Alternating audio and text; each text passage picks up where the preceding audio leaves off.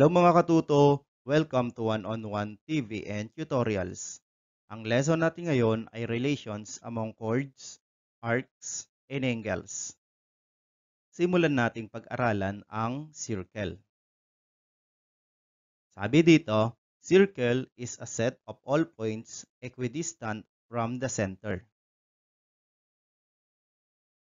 So ito yung ating example ng circle na kung saan ito yung ating center. Pangalanan natin itong center na ito as point A.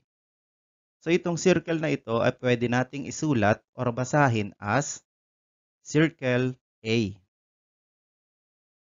The next one is radius. Radius is a line from the center of a circle. Ito naman ang ating example ng radius. Mula dito sa ating center hanggang sa ating point ng circle. So, etong radius na ito, pwede nating isulat as segment AB. Another example of radius, segment AC. Pwede rin ang segment CA. Ang mga radius dapat ay magkakapareho ang length. Tulad dito sa ating segment AB, dapat pareho rin ang length niya sa ating segment CA. Halimbawa, ang ating segment AB ay 5 meters. So therefore, ang ating segment CA ay 5 meters din. The next one is diameter. Diameter is a line joining two points on the circle and passing through the center. Kung titignan natin ang ating diameter, ang ating line ay dumaan siya sa ating center na point A. Ang ating diameter ay segment BD. Pwede rin ang segment DB. Ang ating diameter ay twice the length of the radius. Halimbawa, ang length ng ating radius ay 5, so therefore, ang ating diameter ay 10. Next, chord. Chord is a line segment joining any two points on the circle. Ito naman ang ating halimbawa ng chord. So, ang ating chord dito ay segment BD. Pwede rin ang segment DB. Another example, ito. Ito yung ating segment CD. Pwede rin ang segment DC. So, ito yung ating example ng chord. Next, semicircle. Semicircle is an arc with a measure equal to 1/2 the circumference of a circle. So, ito yung ating circumference ng circle. Pag sinabi nating semicircle, ito ay half of the circle. Halimbawa, ito yung ating diameter. So, dito malalaman natin yung halves ng ating circle. So, ito yung arc BD. So, yung ating arc BD or arc DB ay ang ating semicircle. At ang measure ng ating semicircle ay 180 degrees. Next, minor arc and major arc. Let's try to differentiate minor and major arc. Sabi dito, minor arc is an arc of the circle that measures less than a semicircle. Then, major arc is an arc of the circle that measures greater than a semicircle. Tulad ng sinabi ko kanina, ang semicircle measures 180 degrees. Pag sinabi nating minor arc, less than 180 degrees dapat. At ang major arc naman ay more than 180 degrees. Tignan natin yung ating example dito. So ito yung ating minor arc. Ito ay arc BC or pwede rin ang arc CB. Kung makikita natin dito sa ating illustration, itong arc na ito ay less than 180 degrees kasi ang ating semicircle ay ito.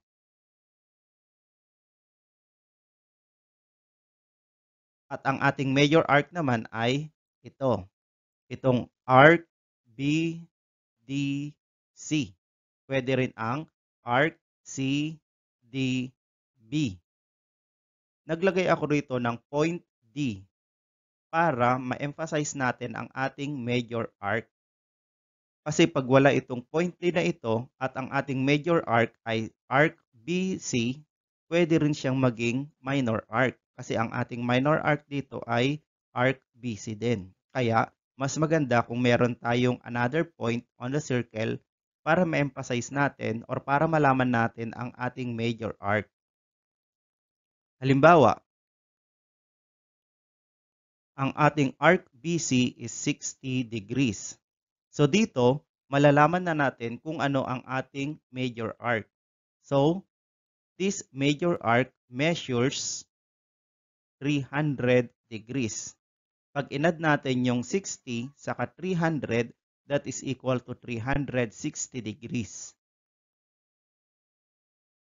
Okay, so let's have another definition. Central angle. Central angle is an angle formed by two rays whose vertex is the center of the circle.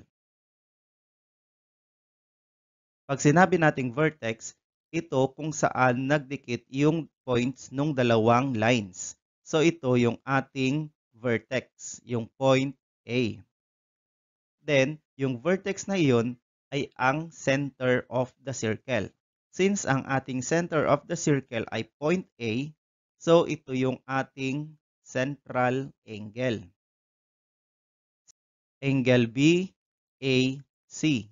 Pwede rin ang angle CAB. Basta siguraduhin lang natin na yung middle dito ay yung ating vertex. Angle BAC intercepts arc BC. Since ito yung ating angle BAC, so therefore the intercepted arc is itong ating arc BC or arc CB. Halimbawa, the measure of angle BAC, yung measure ng ating angle BAC is 60 degrees, then the measure of arc BC is also equal to 60 degrees. Kung itong angle na ito measure 60 degrees, itong intercepted arc niya ay 60 degrees din. So therefore, the measure of the central angle is equal to the measure of the intercepted arc. Let's have another example of central angle. So ang ating angle dito ay angle BAD or angle DAB.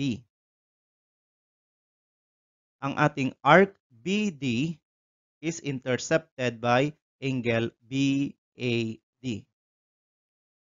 Example, the measure of arc BD is 75 degrees, then the measure of angle BAD is also 75 degrees.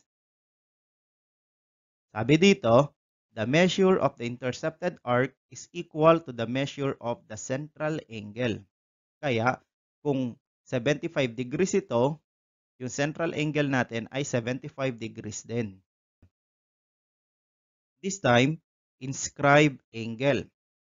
Inscribed angle is an angle whose vertex is on the circle and whose sides contain chords of the circle. Ang pagkakaiba ng ating central angle at inscribed angle, ang ating central angle, yung vertex niya ay nasa center. Samantalang ang ating inscribed angle, ang vertex naman niya ay nasa circle. So, tignan natin yung halimbawa ng inscribed angle. Ito yung halimbawa ng ating inscribed angle. Angle BCD. Pwede rin ang angle DCB. So, ito yung ating halimbawa ng inscribed angle. Yung vertex niya ay nasa circle mismo. Itong ating inscribed angle na angle BCD intercepts arc BD. Tignan natin ito. The measure of inscribed is equal to 1/2 of the measure of its intercepted arc.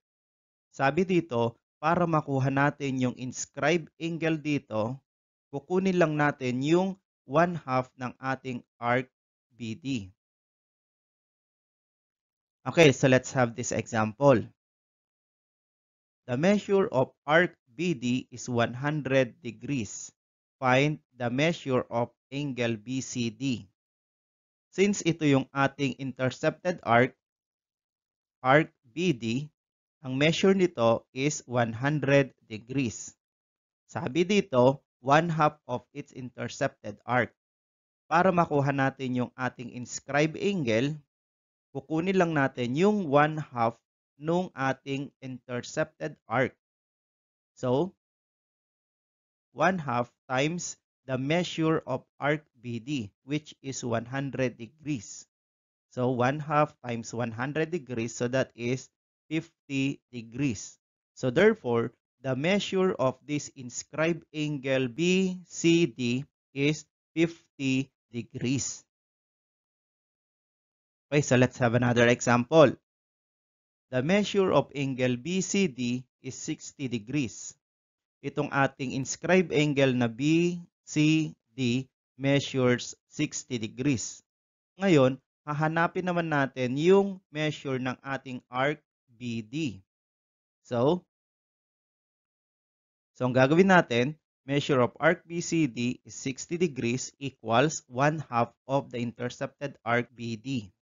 Then, para makuha natin yung measure ng arc BD, multiply both sides by 2. So, makakancel yung ating 1/2 dito sa 2. Then, multiply 2 and 60. So, that is 120 degrees. So, therefore, the measure of arc BD is 120 degrees.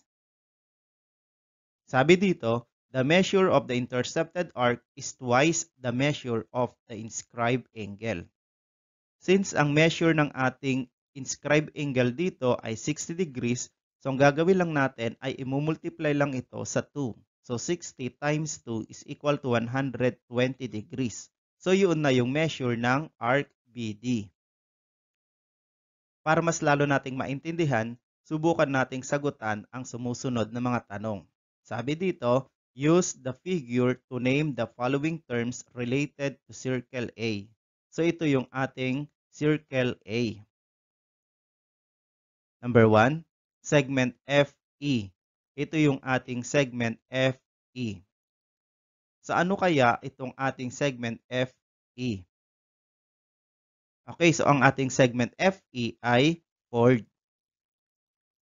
Next, number 2, arc CD. Ito yung ating arc CD. So, ang ating sagot ay minor arc. Next, angle DAC. Angle DAC. Okay, so ito ay central angle. Next, number 4, angle EFD. EFD. So, ito ay inscribed angle. Next, number 5, segment AC. Ito yung segment AC. So, ito ay radius. Next, number 7, arc EFC. Arc EFC. So, ito ay major arc. Next, number 8, segment FD. Segment FD. So, ito ay diameter. Next, number 9, angle FAC. So, ito ay central angle. Then next, number 10, A. So, ito yung ating A. So, ito ay ang ating center. Okay, so let's have another activity. Identify what is being asked in the given items. Refer to circle A. Number 1, the angle intercepting arc FB. Ito yung ating arc FB. So, ang ating angle dito ay angle FAB. Pwede rin ang angle BAF. Next, number 2. The angle intercepting arc ED. Ito yung ating arc ED. So, ang angle dito ay angle EAD or angle DAE. The next, number 3. The arc intercepted by angle DAB. Ito yung ating DAB. So, the arc intercepted by this angle is arc BD or arc DB. Next, number 4. The angle intercepting arc CG. Ito yung ating arc CG. So, the angle of this is angle CAG or angle GAC. The next, number 5. The arc intercepted by angle FAC. Ang ating angle ay FAC. So, ang ating arc ay arc FC. Pwede rin ang arc CF. Okay, let's have another activity. In circle A, use the figure to answer the following. Number 1, if the measure of angle DCB is 75 degrees, find the measure of arc DB. Ito yung ating angle DCB.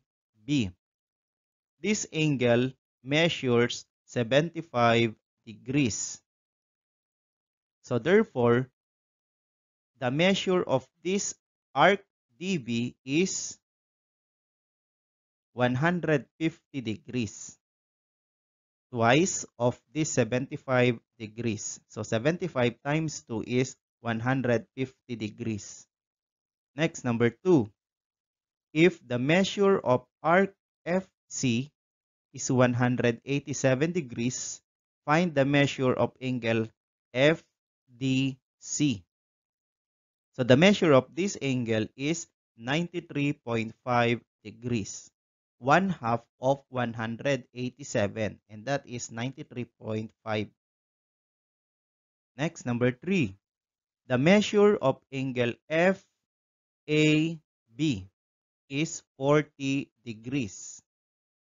Find the measure of arc FB. So the measure of arc FB is 40 degrees. Next, number 4.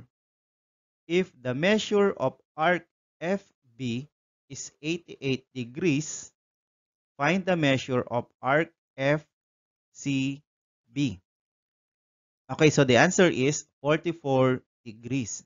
Kukunin lang natin yung 1/2 nitong 88 degrees. Next, number 5. The measure of angle BAD is 63 degrees. Find the measure of arc FC. So the answer here is 63 degrees. Since itong angle na ito, saka ito ay vertical angles. So kung ano yung measure dito, kapareho rin niya dito. So if this is 63 degrees, this angle measures 63 degrees din. So therefore, this is equal to 63 degrees. This arc FC. So ganyan lang mga katuto kung paano ang chords, arcs, and angles. Sana nakatulong ang video na ito para mas lalo nyo pang maintindihan ang lesson nyo sa mathematics. Thank you for watching. See you in my next video. Bye!